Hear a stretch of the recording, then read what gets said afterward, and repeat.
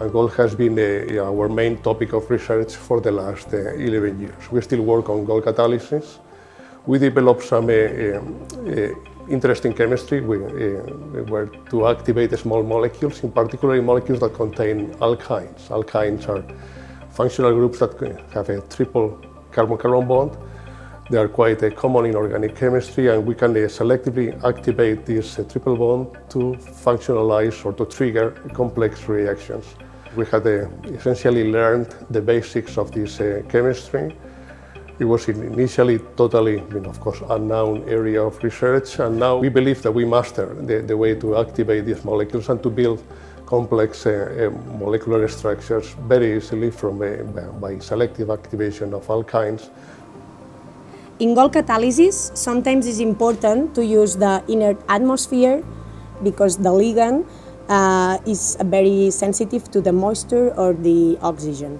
One example could be the synthesis of a gold complex in which we use a solution of the gold source by using dry solvent, dry dichloromethane, and we add this solution to a ligand solution in the same solvent. These ligands, for example, phosphides or phosphines, can be very sensitive, and for that reason we use it under argon atmosphere.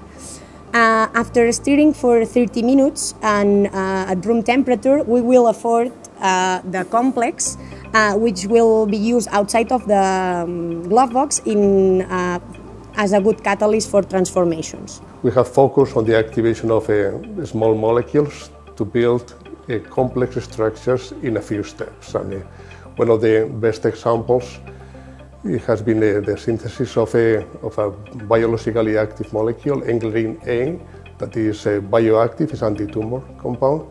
And we developed one of these first total synthesis of this molecule very efficiently, and recently have developed a medicinal chemistry program to build analogs of this molecule in collaboration with a group in the US, and we hope that one of these molecules would become important in the treatment of some cancers, in particular kidney cancer.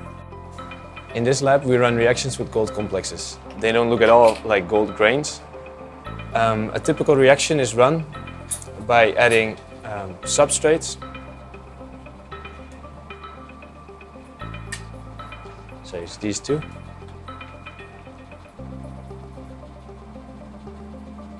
And then adding solvent.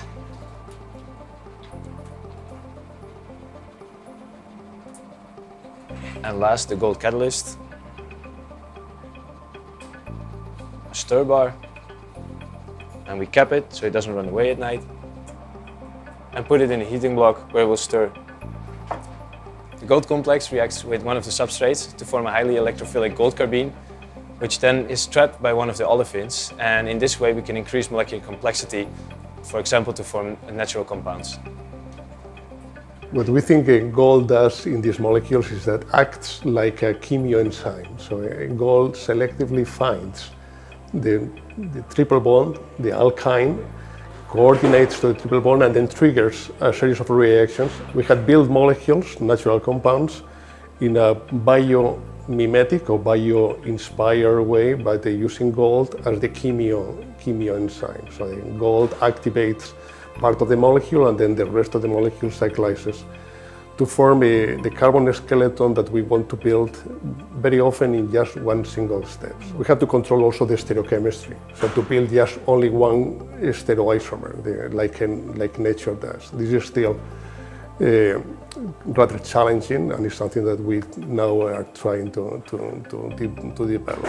Another thing that we are now exploring is the chemistry of gold clusters. And the chemistry of these molecules, of these catalysts, of these structures, has not been explored yet. And now we have very beautiful examples, very nice structures, and we are trying to uncover the chemistry of these molecules. I think this is a highly promising area of research. This is a more inorganic chemistry aspect of our work, but in our team we combine organic, inorganic chemistry together with physical chemistry. We use the tools of these three areas of our science to try to understand mechanisms, to build complex structures, and essentially to have fun discovering new chemistry. My job here is essentially to be like a director of an orchestra, so essentially proposing the topics of research, but the chemistry is essentially being developed by highly talented students and postdocs.